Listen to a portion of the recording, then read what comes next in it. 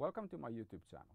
I don't generally talk about myself on the videos because I want the videos to be non-branded so that they can be applied in different contexts.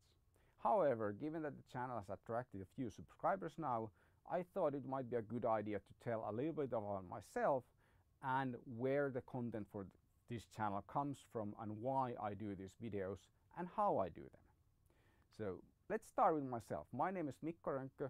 I'm an associate professor of entrepreneurship at Jyväskylä University School of Business and Economics in Finland.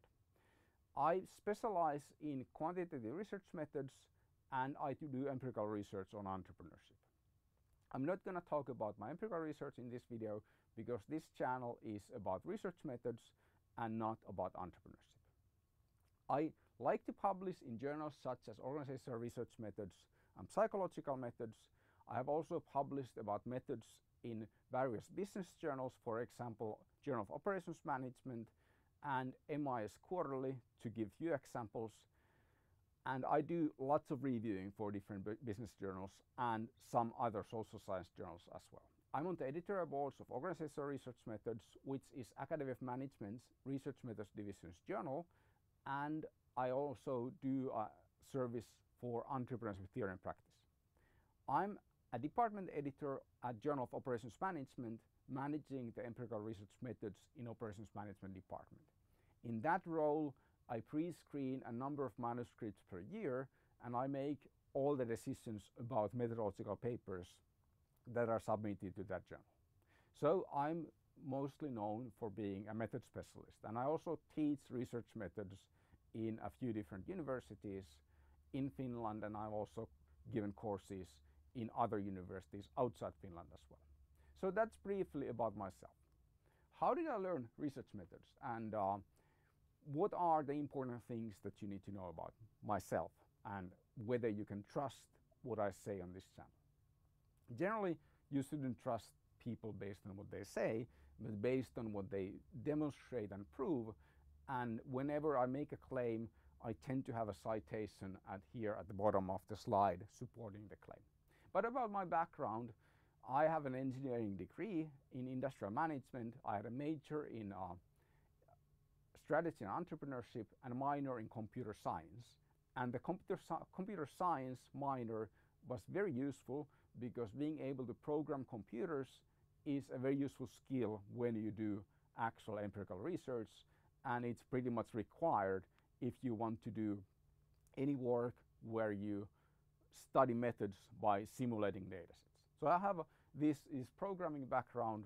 I also have a strong background in math. I took extended math in both high school and the university, and for that reason most of the things that I read that might seem a bit complicated to most social science researchers is a bit easier for me.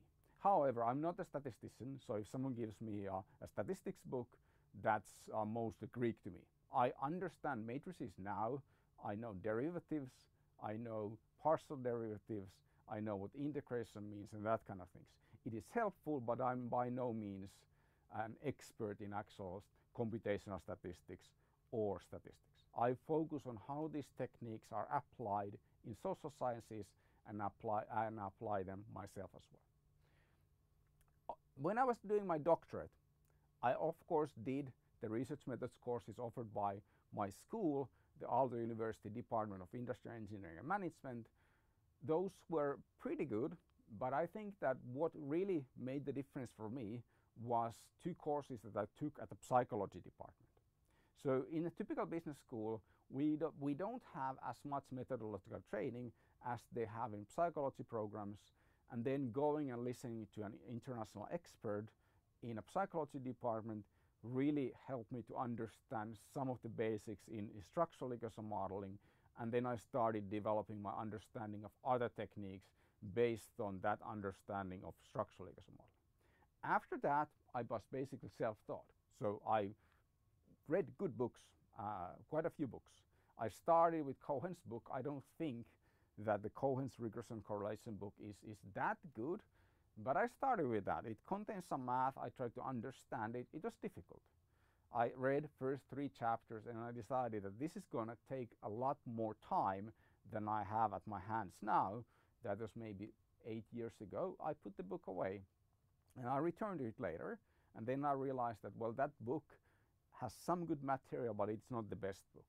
Then I started looking at other books. Recently I've read lots of Woolridge, the introductory book first, and now I'm working through the panel data analysis. And generally you look at who is the big name, who has published a lot about this technique, you find their book, and then you just start reading it, and learning happens. Also, what I think has been important in my learning is being able to simulate data sets on a computer. If I can simulate a data set and then apply a technique to that simulated data set to check if I get a correct answer, then I know for sure that I applied the technique correctly. So it comes back to the engineering background. It helps you to do these learning opportunities for yourself. And I actually wrote my dissertation about methods too. My PhD is in industrial engineering and management. My major is strategy and entrepreneurship. But I wrote a dissertation about the misuse of statistical techniques in management research. Why did I take such a turn? It happened that I published a paper in Organizational Research Methods during my PhD studies, and my actual research had stalled. And then I decided, well, I have this one paper now published, another one in the pipeline, and I was preparing another one for an applied journal, so that is 3 papers, and 3 papers is what is required for a dissertation. I eventually ended up writing 2 other papers to that dissertation to make it a 5, because then it was a more coherent package than just 3, and that's my dissertation. Since then, I've been asked to teach research methods, and I've also published some articles about methodological issues in, for example, organizational research methods and psychological methods. So that's my background, that's how I learned methods. Let's take a look at this channel then. So what is this channel about? This channel is not statistics channel. This is not a maths channel. It's applied research methods channel. So I teach applied research methods. I don't teach how regression works, how you invert and multiply matrices to get the betas. That's for others to do. Of course, I know how that works because I teach this stuff, but I don't think that is the most important thing for an applied researcher to know. So I'm teaching how these techniques are applied and why, under which conditions can we trust the results that the techniques provide, under which conditions we should use other techniques. This is mostly about quantitative research. I have a few videos about qualitative research, mostly for master's level students, and I focus on management and social sciences because management is my field, and generally social sciences, research methods in social sciences work quite similarly regardless of whether you're working in sociology, psychology, or management, or some other subfield of social sciences. So they are all the same methodologically, so that's why I call this a social science focused channel. The videos on the channel can be viewed in a few different ways. So I have about 150 to 200 videos at the moment, and you can of course view individual videos here, but I also like to organize these as playlists. And the playlists are organized around a topic, and that might be a topic that I often have to tell authors when in the role of being an editor, or the topic might be a paper that I'm working on, or the topic might be something that I discuss in a seminar for PhD students or master students, and then I have these videos arranged under these playlists under the topics. And I want to produce more of these playlists, so this list of playlists is probably going to be a lot bigger sometime in the future. Now, so that is the channel. Why do I publish these videos? Well, why do I do the videos in the first place? The videos are primarily done for purposes other than this channel. So most of the videos on the channel are something that I have taught or something that I will teach to an actual class where I see students in person.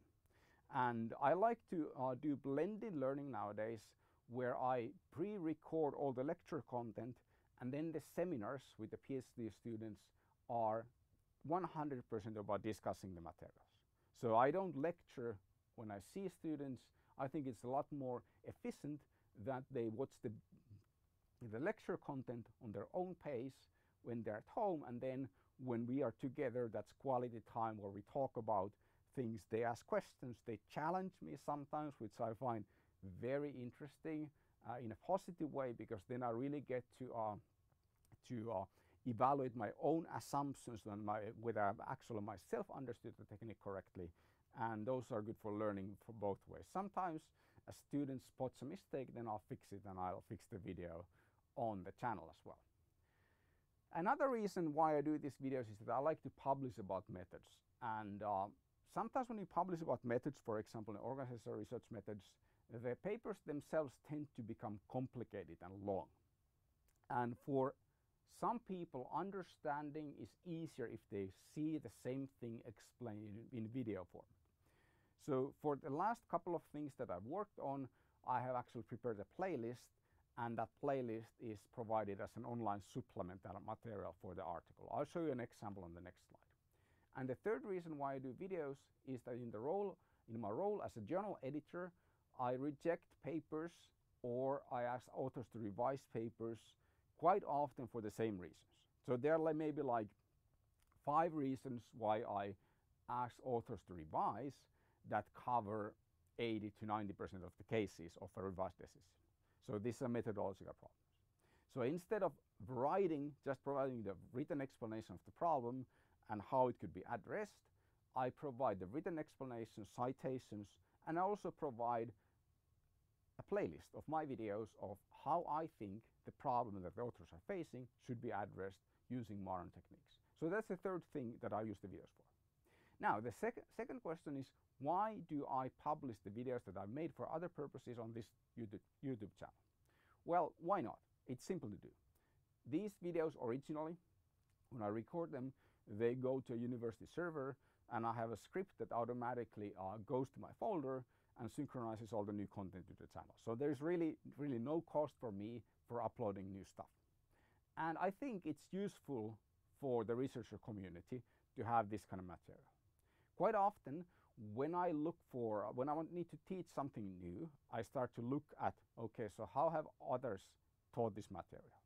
Or if I need to learn a new concept, I need to do some reading, or I might go to YouTube and search for a video.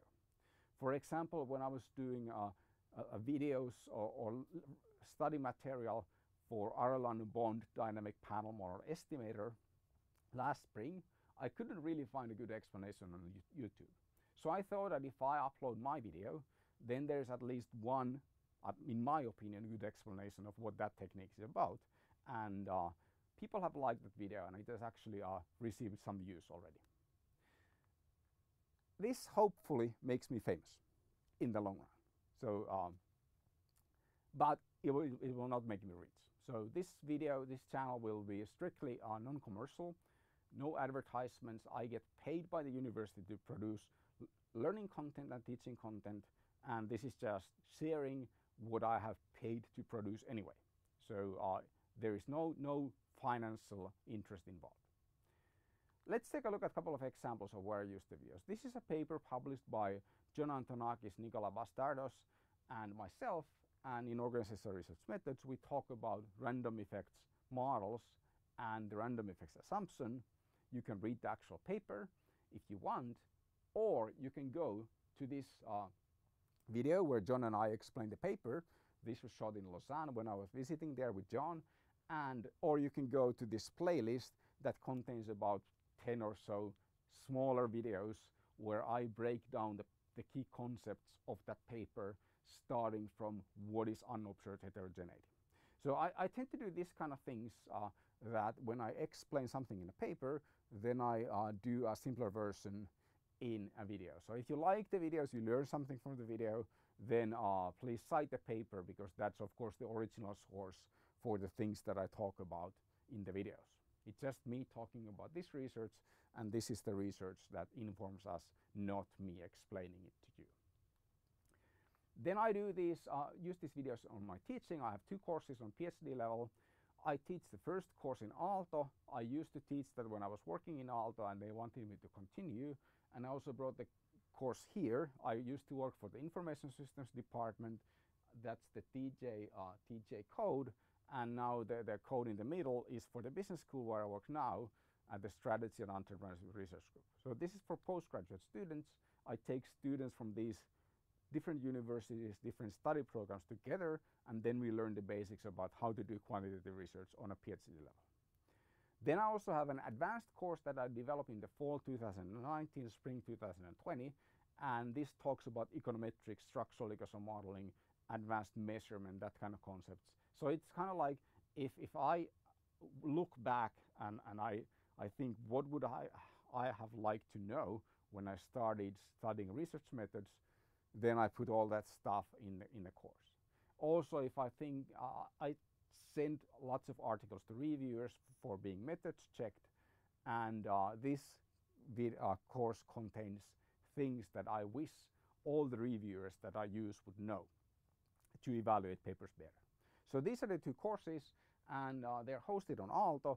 I worked at the University of Jyväskylä, but I initially developed this course for Aalto, and I decided to just keep it there because I will have Aalto students there anyway instead of moving it to our own Moodle.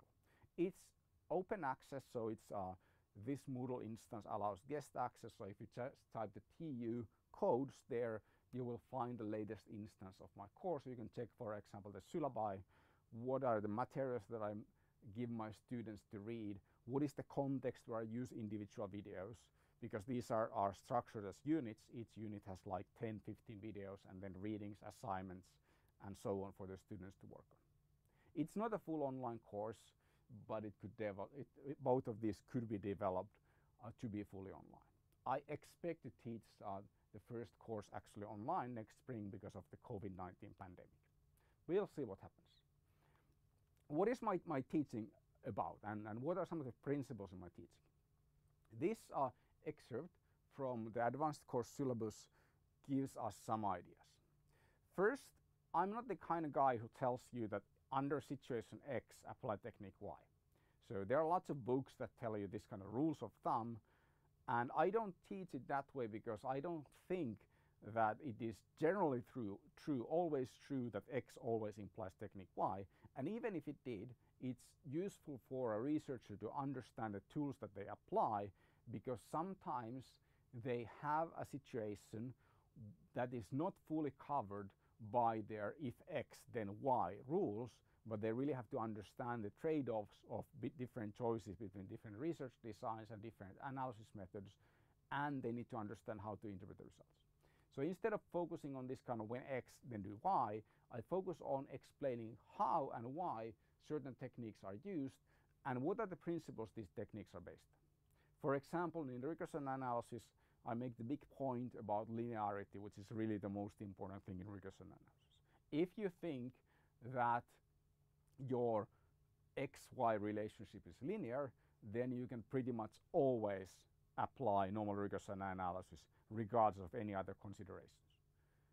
Except, of course, if X is affected by measurement error or there's endogeneity. But these are special cases. So instead of saying that, okay, when dependent variable is ones and zeros, you must use logistic regression analysis, we'll focus on the principles. In the regression analysis, there is a principle is linearity.